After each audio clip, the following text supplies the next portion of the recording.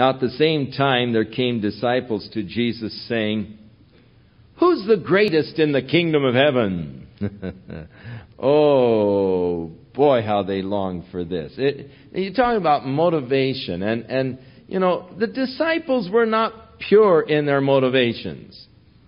They were always wrangling about, well, I'm going to be bigger than you. I'll be better than you. I'll have a better place than you, And their motivations were not always the purest. And they many times were arguing about these things, the greatest. In fact, even the mothers of the disciples sometimes got in on this and said, "Lord, when you come into your kingdom, would you let one of my sons be on your right side and the other on the left side?" Little Jewish mothers wanting to set up their boys, and that's very typical. God bless them. And so the disciples came and said, "Who's going to be the greatest in the kingdom?" And Jesus called a little child unto him, and he set the child in the middle of them. And he said, "Verily I say unto you, except you be converted and become as little children, you shall not even enter the kingdom of heaven. Whosoever therefore shall humble himself as this little child, the same is the greatest in the kingdom of heaven." The true path to greatness is always the path of humility.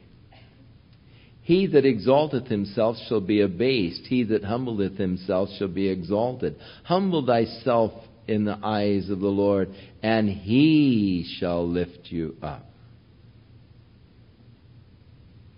And Jesus takes a child and says, "Look, you got to become like a little child if you're even going to enter the kingdom of heaven. And so if you'll humble yourself as a little child, that person will be the greatest." The path to greatness is the path of servanthood.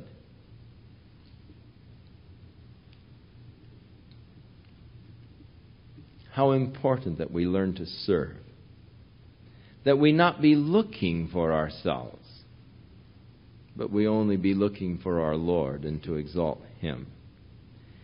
"And whoso shall receive one such little child in my name receives me." Oh, how the Lord loves the little children. How He loves their beautiful little faces. How He loves that simple faith and trust that is in the heart of a child. There's something about their innocency and simplicity that is absolutely glorious. I love it. But He said, "Whoso shall offend one of these little ones, which believe in me, it were better for him that a millstone were hanged about his neck and he were drowned in the depth of the sea."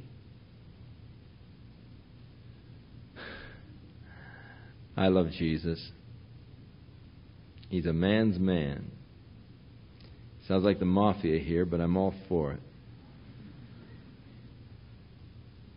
I mean, He's straight. I think that the most heinous sin anyone can commit is to seek to destroy the faith of a child in God. That is one of the worst sins that anyone could ever commit. To take this pure little child with his simplicity and trust in God and deliberately seek to destroy that child's faith in God, in Jesus Christ. Jesus said, "Look, it'd be better for a man if you just took a millstone," and these millstones weigh about 300-400 pounds, tie it around his neck and toss him into the sea. Better that happened to him than he destroy the faith of one of these little ones who believe in me. Woe unto the world because of offenses. For it must needs be that offenses come, but woe to that man by whom the offense cometh. Be careful. Offenses are going to come, but be careful that you're not the cause of the offenses. Wherefore, if your hand offends you, then cut it off. Cast it from you. It is better for you to enter into life halt or maimed, rather than having 2 hands or 2 feet, and to be cast into the everlasting fire. If thy eye offend thee, pluck it out, and cast it from thee. It is better for thee to enter into life with 1 eye, rather than having 2 eyes be cast into hell fire. So take heed that you despise not one of these little ones, for I say unto you that in heaven, and I love this, their angels do always behold the face of my Father which is in heaven. The angels that have been given charge over us to keep us in all of our ways. The angels who are watching over our little children. Their faces are before the Father continually there in heaven, beseeching the Father for these precious little ones. This business of thy hand offend thee and all is something that Jesus meant to be repugnant.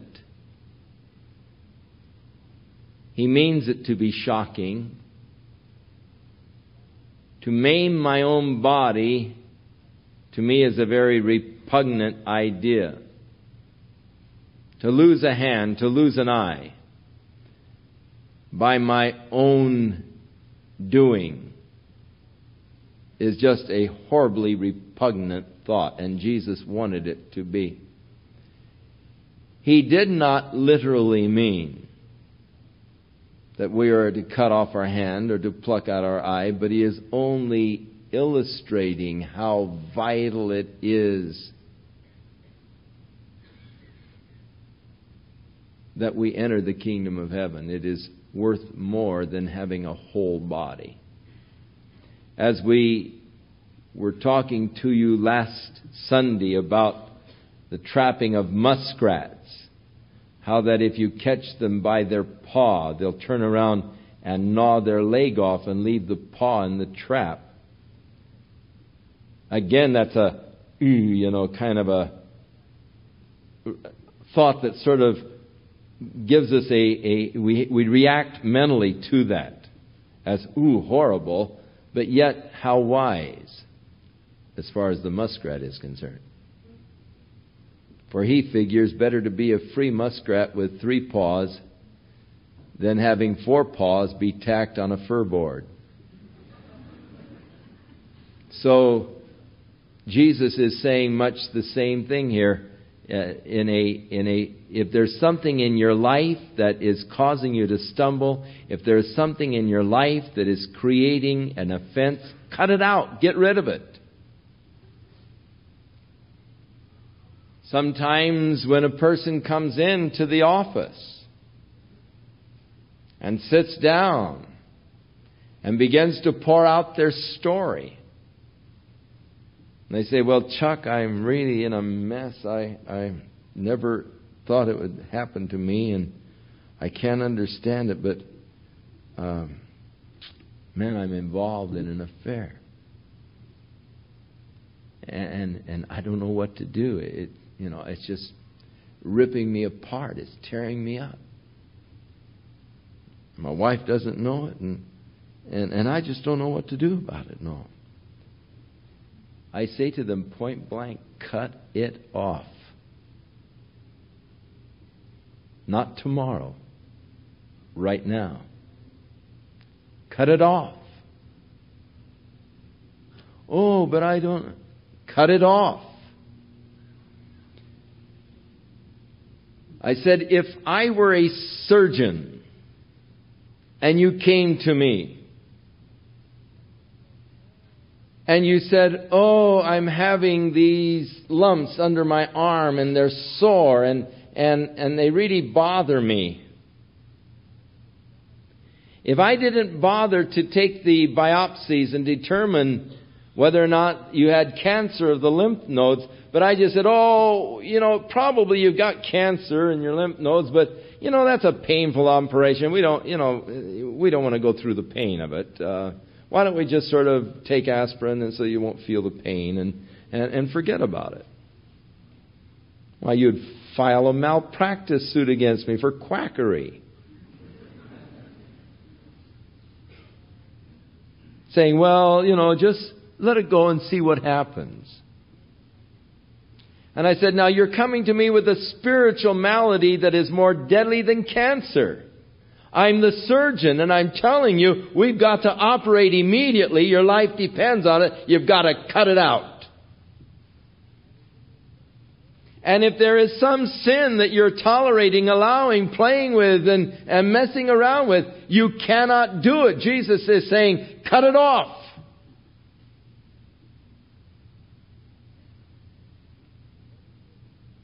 Better to go through life maimed than into hell whole.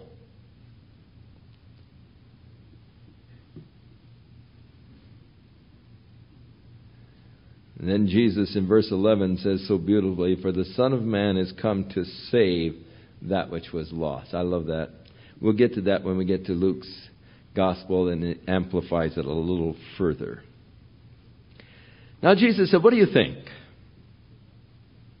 If a man has 100 sheep, and one of them is gone astray, will he not leave the 99 and go into the mountains and seek the one which has gone astray?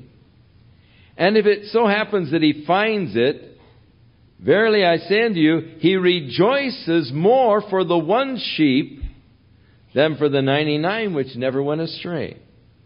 Even so, it is not the will of your Father which is in heaven, that one of these little ones should perish. Your Father is watching over them. Their angel faces to behold the face of the Father continually, and He isn't willing that any of them perish. Be careful that you do not offend one of those little ones who believes and trusts in Him. Moreover, Jesus said, if your brother trespasses against you, go and tell him the fault between you and him, alone. And if he hears you, then you've gained your brother. This is the way differences are to be resolved and settled within the church. Now, if he does not hear you, then take with you 1 or 2 witnesses, so that in the mouth of 2 or 3 witnesses every word may be established. Take another person with you, or another 2 people with you, and face him with the issue again. And if he neglects to hear them, then take it before the church. But if he neglects to hear the church, then let him be as a heathen, a publican, an outright sinner, a rank sinner.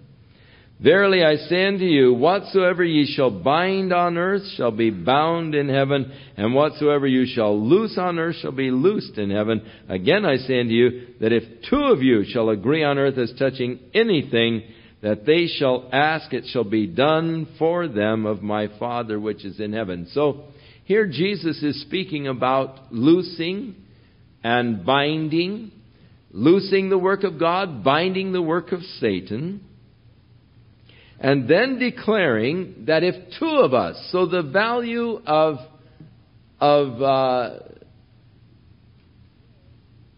prayer together, an agreement in prayer. Now, most of our prayer is done in private. But there are times when agreement in prayer is extremely valuable. And I encourage every one of you to have a prayer partner. Someone that when something really is troubling you, you have someone that can pray with you and bear that burden with you. For if 2 of you shall agree on earth as touching anything that they shall ask, it will be done for them by my Father which is in heaven. The power of agreement in prayer. Then Jesus goes on with this 2 or 3 concept. He said, for where 2 or 3 are gathered together in my name, there am I in the midst of them.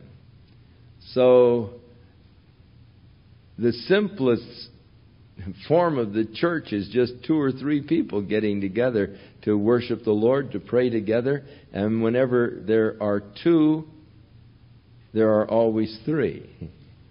Wherever there are 3 visibly present, there's always 4. Jesus said, I am in the midst of them. I think that it is important that we have and somehow can conceptualize this. Jesus isn't like some today who say, well, the crowd's too small, I'm not going to go out there tonight, He said, if 2 or 3 are gathered, I'll be there. Now, what you need to conceptualize and to realize is the fact that Jesus is here tonight.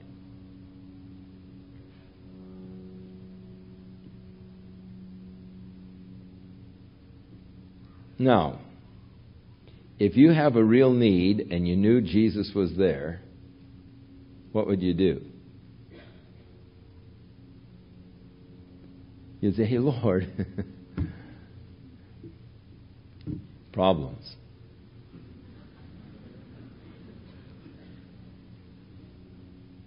And don't you know that if you could see Him, if He actually stood here visibly, if you could reach out and touch Him, you know that the problems would all go?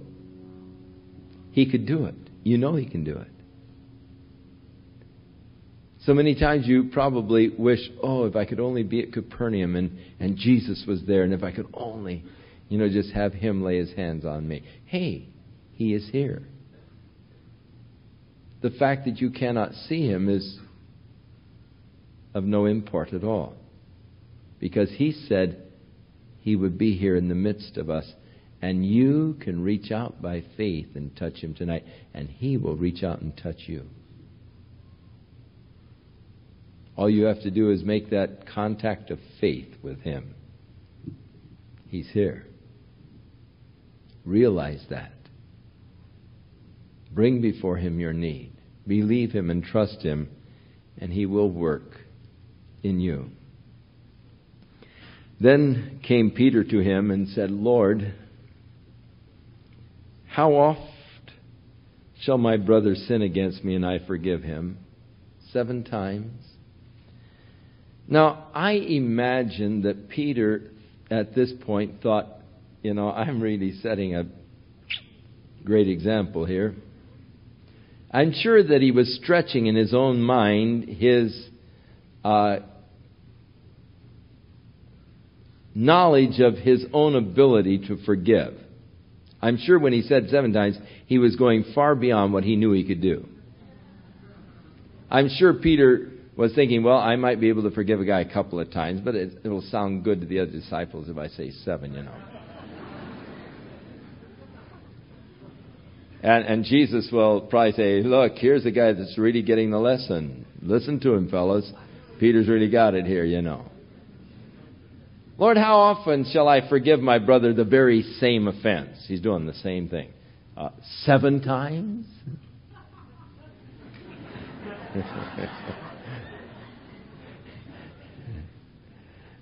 Jesus said unto him, I say not unto thee until 7 times, but until 70 times 7. 490? Now, what Jesus is pointing out basically is that forgiveness is not a matter of mathematics, it's a matter of spirit. That you should have the spirit of forgiveness. And I'm certain that He is certain that if you take the 490, that you'll lose count before you ever get there, and you'll just realize, hey, it isn't a matter of numbers, it's a matter of spirit. I'm to have the spirit of forgiveness.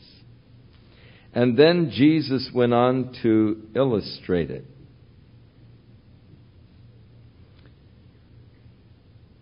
He said, therefore is the kingdom of heaven like unto a certain king, which would take account of his servants. And when he had begun to reckon, one was brought unto him which owed him 10,000 talents, about $16 million. But inasmuch as he did not have any money to pay, his Lord commanded him to be sold, his wife and his children, and all that he had, in order that a partial payment might be made. And the servant therefore fell down and worshipped him, saying, O Lord, have patience with me, and I will pay you all. Then the Lord of that servant was moved with compassion, and he freed him, and he forgave him the debt. But the same servant went out and found one of his fellow servants which owed him 100 pence. About $3,000. And he laid his hands on him and took him by the throat, saying, You pay me what you owe me. And the fellow servant fell down at his feet, and he begged him, saying, Have patience with me, and I will pay you everything. But he would not. He had him cast into the debtor's prison until he should pay the debt. So when his fellow servants saw what was done, they were very grieved, and they came and told their Lord all that he did. Then his Lord, after that he had called him, said unto him, O you wicked servant, I forgave you all that debt because you desired me to. Should you not also have had compassion on your fellow servant, even as I had pity on you? And his Lord was angry and delivered him over to the tormentors till he should pay all that was due from him. So likewise shall my heavenly Father do also unto you, if you, careful note, from your hearts forgive not every one his brother their trespasses. Heavy duty lesson on forgiveness. Now, the analogy is very clear and obvious. God has forgiven you so very much. All of your past sins.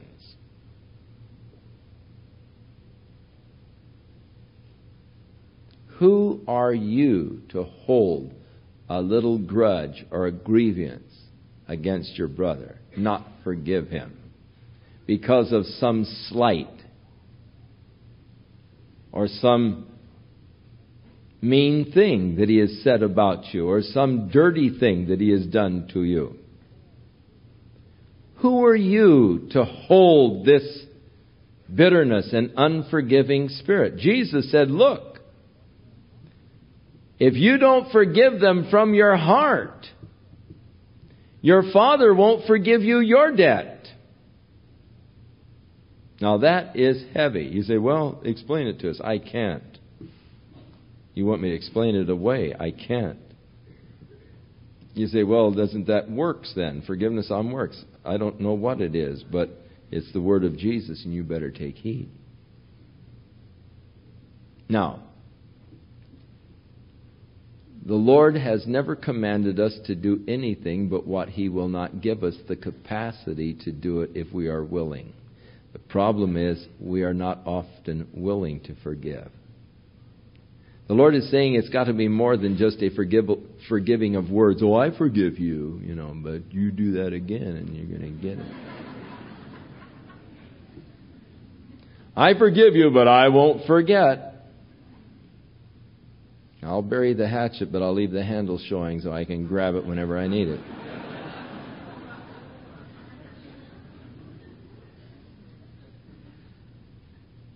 The forgiveness is from the heart. Forgiveness is a matter of heart. It's a matter of spirit. And inasmuch as God has commanded it, God will give me the capacity if I am willing. But I've got to be willing. And so I have to pray, oh God, give to me that spirit of forgiveness. God, I am bitter. God, I am angry with what they've done. have done. Lord, I am upset over this thing, and I don't want to forgive. I want vengeance, God, but I know that that is not of you. Father, give to me the spirit of forgiveness. Give to me forgiveness in my heart. God, take away this bitterness. Take away this unforgiving spirit that I have, and I will receive God's help if I am willing. But I must be willing. But I must do it. That is a must. Now it came to pass when Jesus had finished these sayings, he departed from Galilee, and he came to the coast of Judea. Now that is the borders of Judea, so he's moving south towards Jerusalem, for Jerusalem lies in the area of Judea, which is in the southern kingdom. So he's left the area of Naphtali and Sychar up in the north, and has come down now to the area of Judah, there beyond Jordan. And great multitudes followed him, and he healed them there. Then the Pharisees also came unto him, and notice this, they were tempting him. This is a test question. It is a leading question. It is a question of entrapment. They are trying to trap Jesus in his words.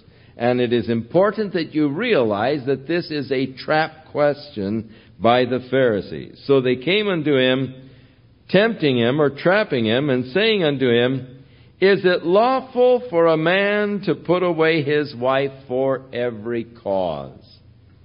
Now, under the Mosaic law, it says if a man finds an uncleanness in his wife and he is not content to remain with her, let him give her a writing of a bill of divorcement. Now, what is meant by finding an uncleanness in her?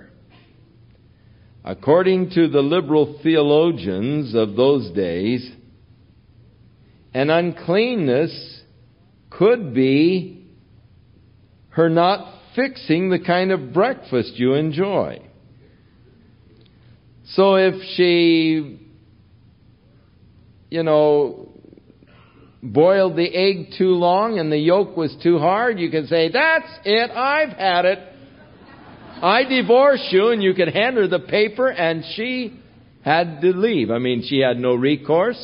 She was just out. And so they had applied a very liberal interpretation to this finding an uncleanness in her. Other of the rabbis said that the uncleanness was a moral uncleanness. You discovered she was not a virgin when you married her, or if she would break the marriage vow. That it was a moral uncleanness. And so there was the division among the scribes and Pharisees of to which of the two schools they subscribed. Whether Hillel, who took the very narrow moral uncleanness, or the other school that took a very much broader view. So they were questioning Jesus.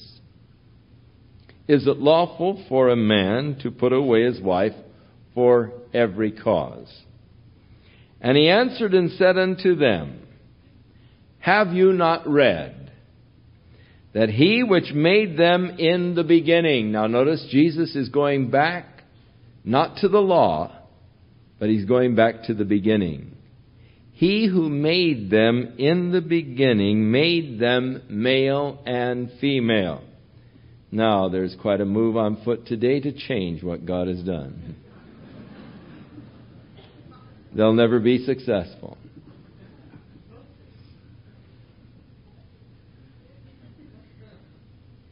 God help poor sick humanity. I don't know if there's any transvestites here, but I cannot, for the life of me,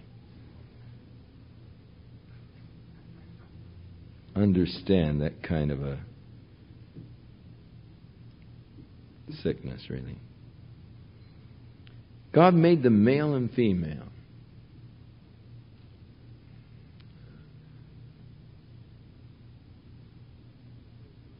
and said, For this cause shall a man leave father and mother, and shall cleave to his wife, and they two shall be one flesh. Wherefore, they are no more two, but they are one.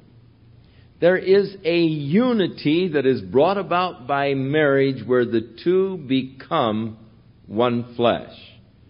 Of course, that is literally true in your offspring. The two of you have become one flesh in your offspring, as 23 of the chromosomes come from each of you to begin that new life. How beautiful. You dads can't say, that's your kid, take care of him. Because he's half yours too, 23 chromosomes from you. And so it is a perfect combination. The two shall become one flesh. Wherefore they are no more two, but they are one. What therefore God hath joined together, let not man, by a writing of divorcement or whatever, put asunder. Now, in those days, women didn't have the power of divorce, and that's why God said, don't let man put it asunder. Don't let man break it. God has made the two of you one. Now, don't let a man break that by writing out a divorcement for his wife. Now, they said unto him, and now picture the trap closing. He's fallen into it. Doom, because it was a trap question, and he fell right into it. All right, we got him now. And they said unto him, Why did Moses then command to give a writing of divorcement and to put her away? Now, all of them recognized that the law that Moses gave came from God. If anything was inspired in the Bible, it was the law of Moses. And there were many of them that only believed that part. And today, still, many only believe that the first 5 books of the Bible are inspired. But they all hold that is the inspired word. God gave us the law by Moses. Now, you are contradicting God. You see, this is the whole idea, to put him in contradicting what God said. And God said, let him put her away. And you're saying, you can't. You shouldn't. If God has joined you together, you shouldn't break it by writing out a divorcement. So you're against God, is the whole idea. And Jesus said unto them, Moses, because of the hardness of your hearts, allowed you to put away your wives. But again, he's going back before Moses ever came on the scene. From the beginning, it was not so. In the first part he said, in the beginning God made them male and female. Now he's saying, in the beginning it wasn't so. Moses, because of the hardness of your heart, gave the law for divorcing. But in the beginning, this was not God's intention. In the beginning, this is not what God desired or planned. And I say unto you, now Moses said, but I say, whosoever shall put away his wife except it be for fornication. And notice, he does make the exception. And shall marry another commits adultery. And whoso marries her which is put away doth commit adultery. His disciples said to him, Lord, if that's the case, better that a guy not marry. Now, Jesus is being very straight.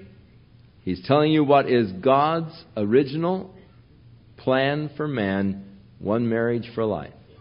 In the beginning, this is what God intended when He made them male and female, that the two become one, so that the children will always have both parents and the security of a home and a home environment in which to grow up.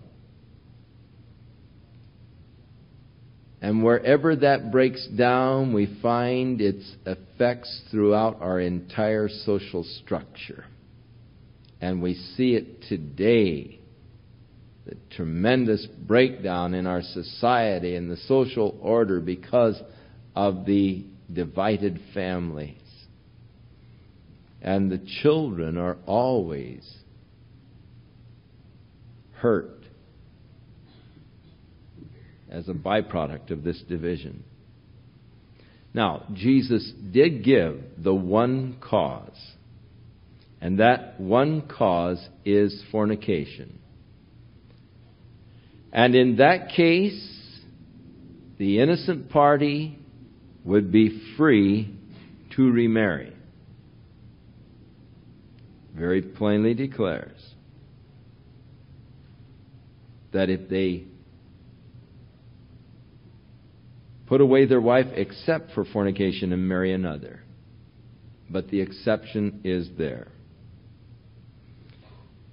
Now Jesus said unto his disciples when they were shocked at the straightness of his declaration, all men cannot receive this saying, except to those to whom it is given. Now this is the next saying that he's talking about. For there are some who are eunuchs, which were so born from their mother's womb. There are others who are eunuchs, which were made eunuchs of men.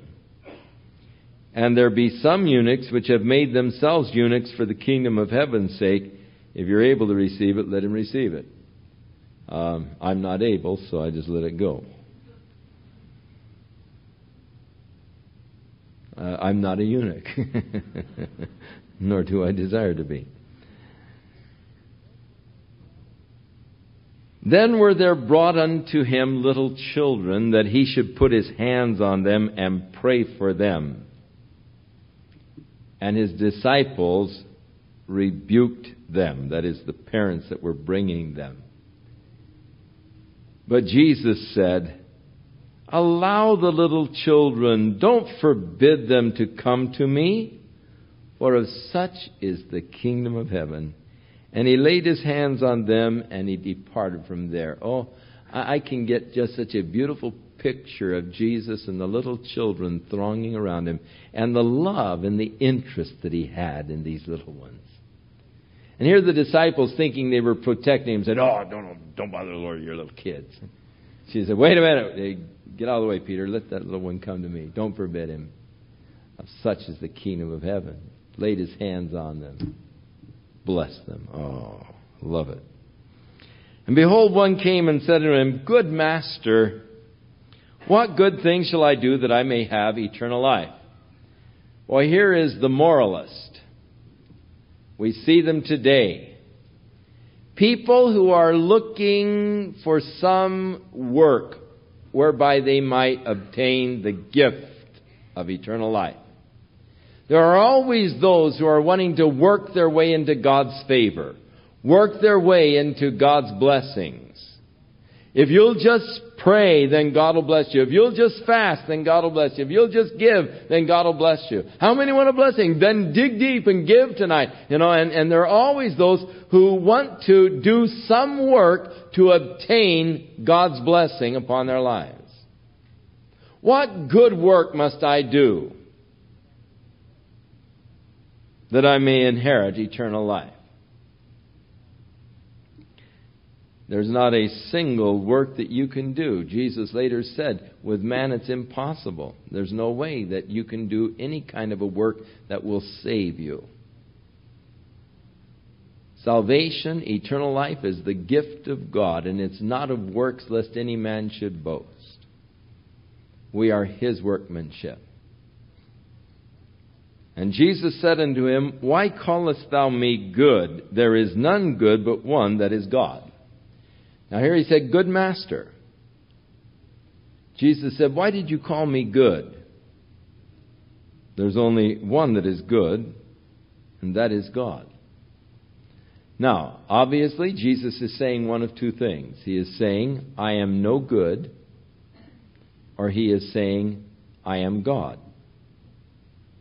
Which do you think he is saying?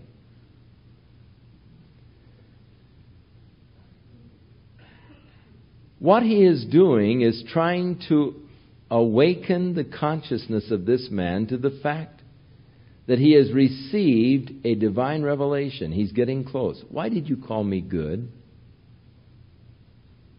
The reason why you call me good is because you, though you don't realize it, have recognized something about me. Why did you call me good? You remember when Peter said, "Thou art the Christ, the Son of the living God," Jesus said, "Blessed are you, Simon Bar-Jonah. Flesh and blood did not reveal this to you." Jesus is saying much the same. Hey, why did you call me good? Flesh and blood didn't reveal this. There's a divine revelation here. You call me good, but there's only one that is good, and that is God. You call me good because I am God. You've recognized something here. What must I do to have this eternal life, this age-abiding life, this quality of life that you have? This quality that I'm observing and am drawn to. And Jesus is beginning to point out the way. First of all, the recognition of who I am. Why did you call me good? There's none good but God.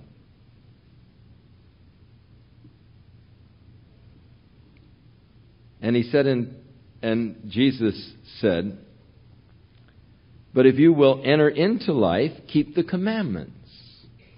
And he said unto him, "Which?" And Jesus said, "Thou shalt do no murder. Thou shalt not commit adultery. Thou shalt not steal. Thou shalt not bear false witness. Honor thy father and thy mother. And thou shalt love thy neighbor as thyself." Notice now, nothing is said of the first table of the law. Nothing is said of man's relationship to God. He did not give him the first 4 commandments. Thou shalt have no other gods before me. Thou shalt not make any graven images to bow down to them, to worship them. I don't know what happened. Got all my buttons.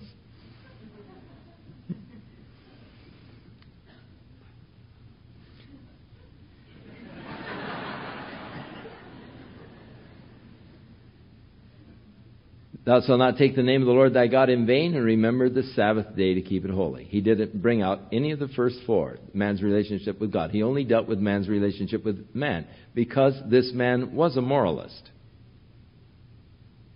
He was that typical man who was looking for a good work that he might do in order to inherit eternal life.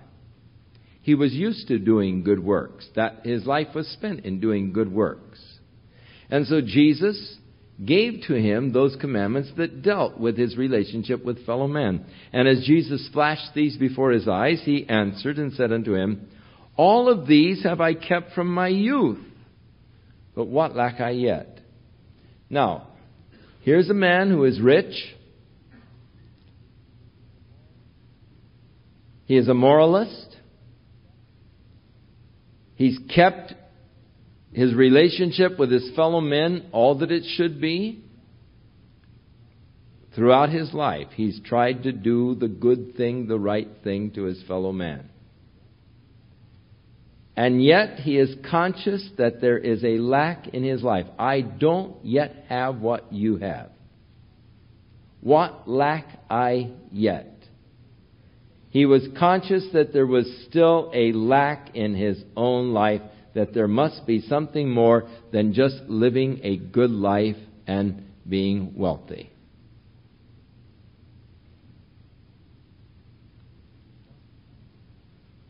What lack I yet? And Jesus said unto him, "If you will be complete, totally complete, perfect, then go and sell what you have and give it to the poor, and thou shalt have treasure in heaven, and come and follow me."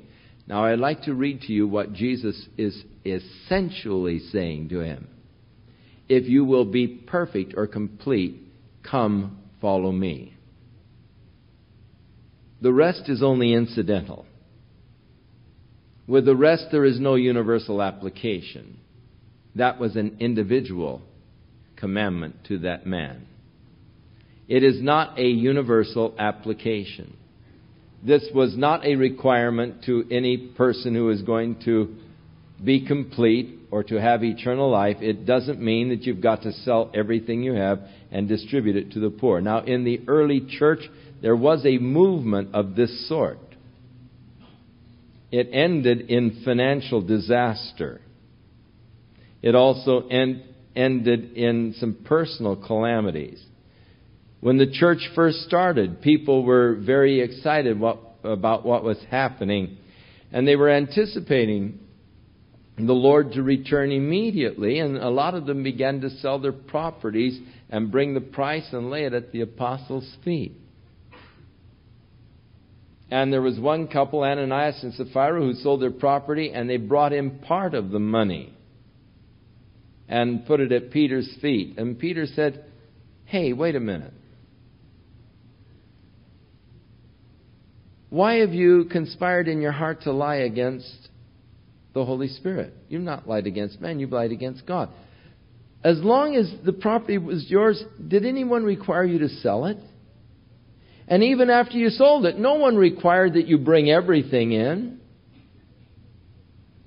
But yet you're making this pretense of bringing everything. You're trying to deceive God." And so there was swift judgment upon Ananias and his wife Sapphira, not because they didn't bring everything. Peter makes it very clear that they weren't required to sell their possessions. They weren't required to bring the money in. It was something that people did out of their own volition and free will. And so Jesus, when he says, "Go and sell what you have and distribute it to the poor," is not making a universal demand for those who would have eternal life. What is the universal demand is, "Come and follow me." You cannot have eternal life apart from following Jesus Christ.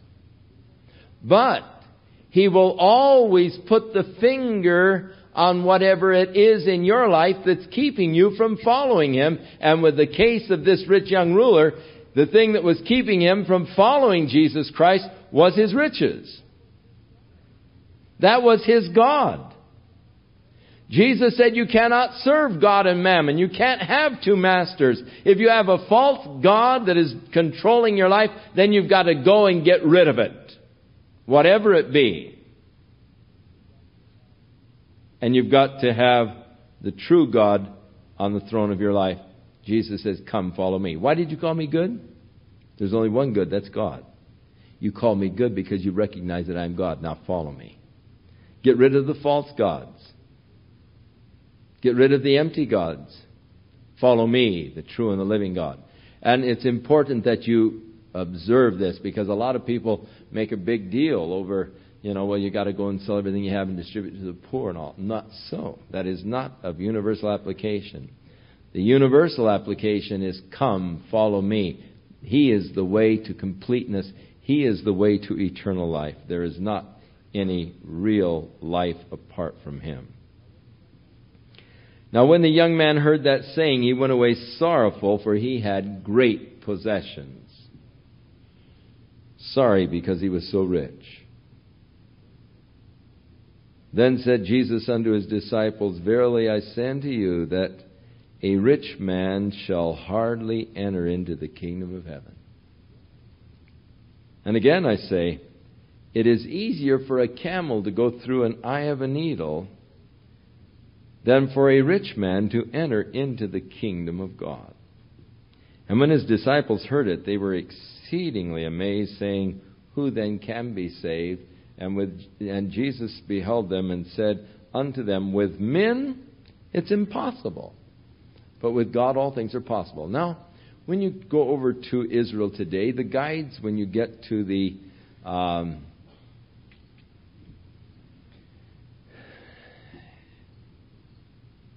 the Church of the Nativity, they will show you a little sub-gate under the gate into the church. And they'll tell you that that little sub-gate was called the Eye of the Needle. And that in the gates of the cities, they always had this little sub-gate, which was called the Eye of the Needle. And in order to get the camel through it, they had to take all of the burden off of the camel's back, and it had to get down on the ground, and a couple guys behind it pushing, and one guy in front of it pulling, to get it to squeeze through this little eye of the gate or the eye of the needle in the gate. And they say, now that's, what Jesus was talking about. Isn't that interesting? They make it a possibility. if you struggle hard enough and if you grunt and groan enough, you can actually save yourself? A lot of people would like to have you think that. But Jesus points out that that is entirely false. He's talking not about some little gate that you can, by a lot of effort and grunts and groans, squeeze and get through. He's talking about an eye of a needle that a woman is sewing with, and you try and get a camel through that. And that's why the disciples said, Lord, who then can be saved? And note, Jesus said what? With man it is impossible. Remember that. He didn't say, you've got to strain, you've got to struggle, you've got to grunt and groan. Give it your best. He is saying it's impossible. Man cannot save himself. The moralist cannot save himself. No man by good works can save himself. No man by a good work can inherit age-abiding eternal life. It is a gift of God, and it is only wrought by a miracle of God in our hearts and lives. For though it is impossible with man, with God all things are possible. It's even possible to save you. And God has done the impossible in saving us tonight. And remember that. With man, it is impossible. That eliminates the moralist completely. You cannot, by your good works, obtain for yourself a place in the kingdom of God. You've got to come as a little child and be converted. And just simply trust in Jesus. Then answered Peter and said unto him, O Lord, we've forsaken all and followed you. What are we going to have, therefore? You see, you're always looking for that. Now, what have I got coming, Lord? Am I going to be the greatest? Jesus said unto them, Verily I say unto you, that you which have followed me in the regeneration, the recreation, in making this new order, when the Son of Man shall sit in the throne of his glory, ye also shall sit upon the 12 thrones, judging the 12 tribes of Israel. Now in heaven, John saw the throne of God, and there were 24 thrones around the throne of God, upon which were seated 24 elders. There are many who believe that those 24 elders are actually representative of the church. And of course, if so, then 12 of them would be the apostles. There are some problems with that interpretation, but it is at least one of the interpretations that has been suggested for those 24 thrones, lesser thrones about the throne of God. But nonetheless, Jesus said that they will be sitting upon 12 thrones, judging the 12 tribes of Israel. And every one that hath forsaken, now you've said you've forsaken all to follow me, but every one who has forsaken his house, or his brothers, or sisters, or his father, or his mother, or his wife, or his children, or lands, for my name's sake. If you've done it for his name's sake,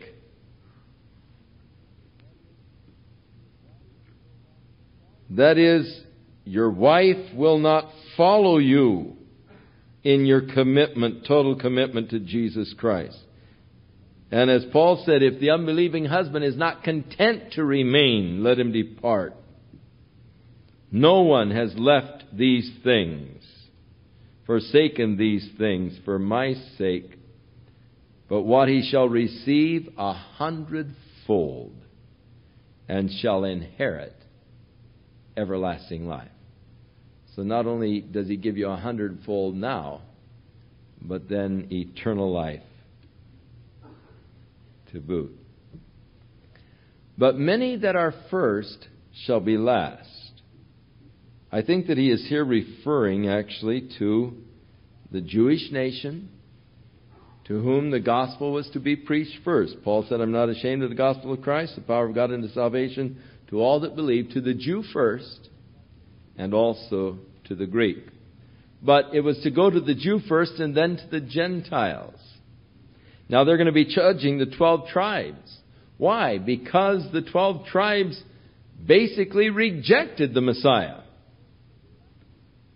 So those that were first shall be last, and they that are last, that is the Gentiles, shall be first. And so in that kingdom that Jesus establishes, we shall be one with Him, joint heirs with the Son of the glorious kingdom of God throughout eternity. The gospel came to us last, but we have the first privileges in His glorious kingdom who have believed on Jesus Christ. Where we who believe in Jesus Christ are neither Jews nor Greeks, barbarians, Scythian, bond or free, but Christ is everything. We are a whole new nationality. We are new creatures in Christ Jesus. We are a new creation, a new race of people.